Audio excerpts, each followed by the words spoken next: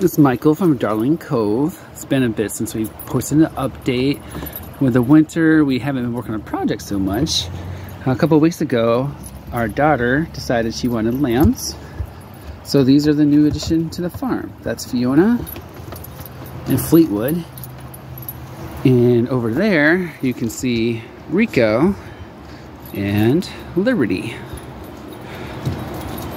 having a ball. They do play with the lambs too. Got lots of projects going on here. Yeah, I have a lot of debris from when we were cleaning up this summer, trying to get some of our sunlight in the garden area. So I've been cutting that up as weather permits. Just watching the puppies play here.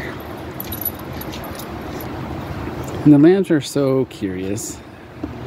They like to give little lamb kisses too. They'll lick my beard and stuff. It's funny to watch. So you can see we moved their A-frame over. There's nothing in there right now. We might use it as a dog house for the pups. They won't be left outside by themselves. It's just so open. Don't mind the gray clouds. It smells like there's a storm coming. It's just so open that the hawks and eagles could pick them off easily. So we just won't let them be outside without supervision. We move this over here so we can work on our greenhouse here, hopefully in a couple months for this side.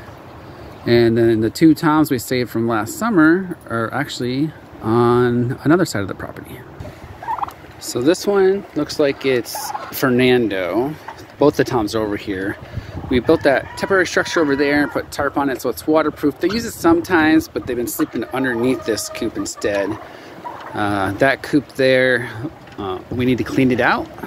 So those chickens are actually in this coop here, which I'll show in a second. So here's Miss Brooke, our blue slate, and a bunch of different breeds. Can't see too well. Chickens in there with her, a couple different roosters as well. This is more warm than the red coop was, so I'm going to put it in there and eventually have them stay in there anyway. We need to clean out that red coop. There's about 2 feet by 4 feet of chicken manure in the bottom of it that will be good for gardening. It's Lily right here, my full-bred Cooney, and Dolphin, who's Cooney and I believe it's American Guinea mix. So here you can see the latest batch of piglets. They are ready to go to new barnyards and pastures. Just waiting on the buyers to come get them.